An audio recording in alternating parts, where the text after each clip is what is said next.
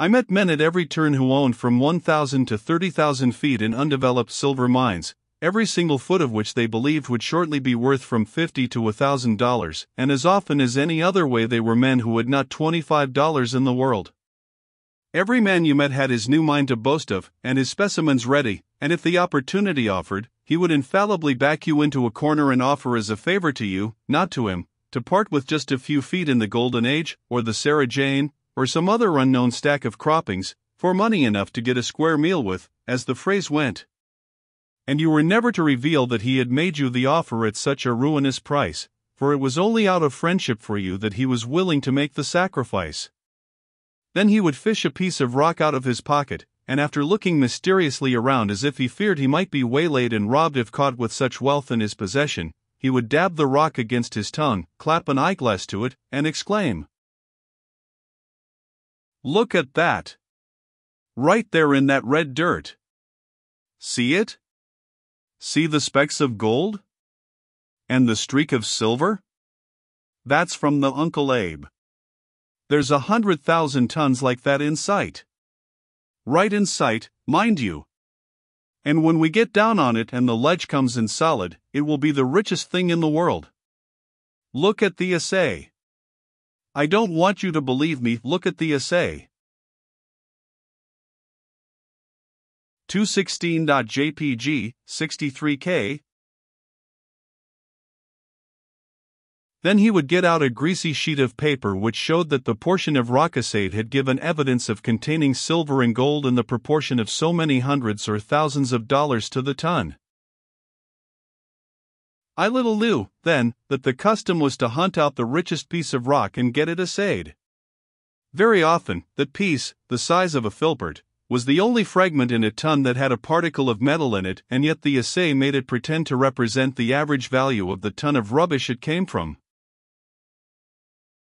On such a system of assaying as that, the Humboldt world had gone crazy. On the authority of such assays, its newspaper correspondents were frothing about rock worth $4,000 and $7,000 a ton.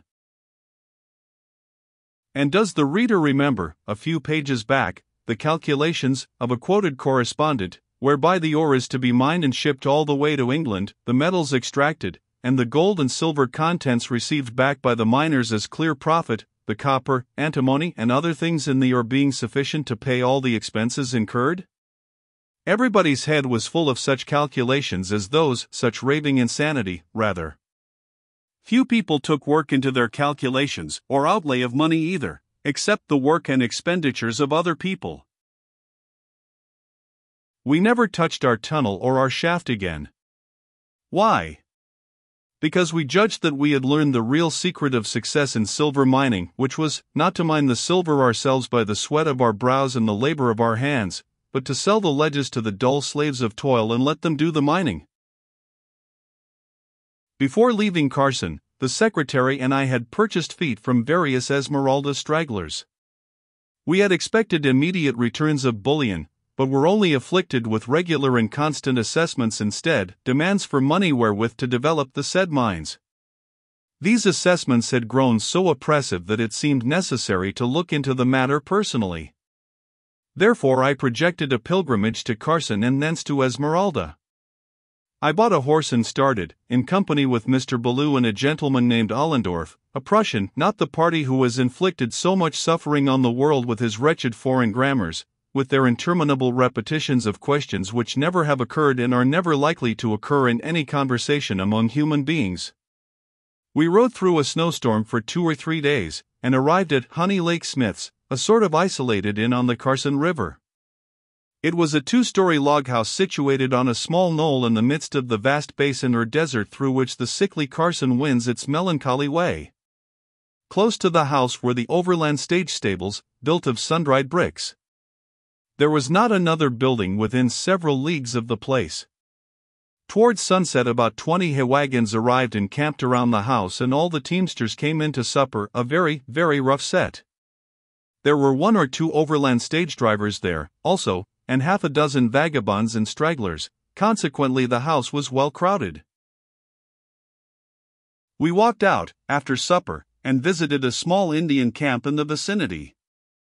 The Indians were in a great hurry about something, and were packing up and getting away as fast as they could. In their broken English they said, by, heap water, and by the help of signs made us understand that in their opinion a flood was coming. The weather was perfectly clear, and this was not the rainy season. There was about a foot of water in the insignificant river, or maybe 2 feet. The stream was not wider than a back alley in a village, and its banks were scarcely higher than a man's head. So, where was the flood to come from?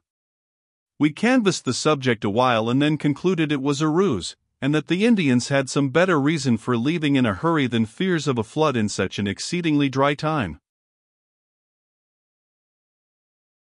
218.jpg, 37K. At 7 in the evening we went to bed in the second story, with our clothes on, as usual, and all three in the same bed, for every available space on the floors, chairs, etc., was in request, and even then there was barely room for the housing of the inn's guests. An hour later we were awakened by a great turmoil, and springing out of bed we picked our way nimbly among the ranks of snoring teamsters on the floor and got to the front windows of the long room. A glance revealed a strange spectacle under the moonlight. The crooked Carson was full to the brim, and its waters were raging and foaming in the wildest way, sweeping around the sharp bends at a furious speed, and bearing on their surface a chaos of logs, brush and all sorts of rubbish. A depression, where its bed had once been, in other times, was already filling, and in 1 or 2 places the water was beginning to wash over the main bank. Men were flying hither and thither, bringing cattle and wagons close up to the house, for the spot of high ground on which it stood extended only some 30 feet in front and about 100 in the rear. Close to the old river bed just spoken of, stood a little log stable, and in this our horses were lodged. 219.jpg, 173K.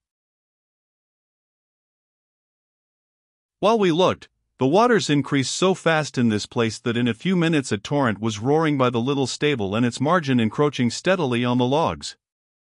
We suddenly realized that this flood was not a mere holiday spectacle, but meant damage, and not only to the small log stable but to the overland buildings close to the main river, for the waves had now come ashore and were creeping about the foundations and invading the great hay corral adjoining. We ran down and joined the crowd of excited men and frightened animals. We waded knee-deep into the log stable, unfastened the horses and waded out almost waist-deep, so fast the waters increased. Then the crowd rushed in a body to the hay corral and began to tumble down the huge stacks of baled hay and roll the bales up on the high ground by the house. Meantime it was discovered that Owens, an overland driver, was missing, and a man ran to the large stable, and wading in, boot-top deep, discovered him asleep in his bed, awoke him, and waded out again. But Owens was drowsy and resumed his nap, but only for a minute or two, for presently he turned in his bed, his hand dropped over the side and came in contact with the cold water. It was up level with the mattress. He waded out, breast deep, almost, and the next moment the sunburned bricks melted down like sugar and the big building crumbled to a ruin and was washed away in a twinkling. At 11 o'clock only the roof of the little log stable was out of water, and our inn was on an island in mid-ocean. As far as the eye could reach, in the moonlight, there was no desert visible, but only a level waste of shining water. The Indians were true prophets, but how did they get their information? I am not able to answer the question. We remained cooped up 8 days and nights with that curious crew. Swearing, drinking and card playing were the order of the day, and occasionally a fight was thrown in for variety. Dirt and vermin, but let us forget those features, their profusion is simply inconceivable, it is better that they remain so. There were 2 men however, this chapter is long enough.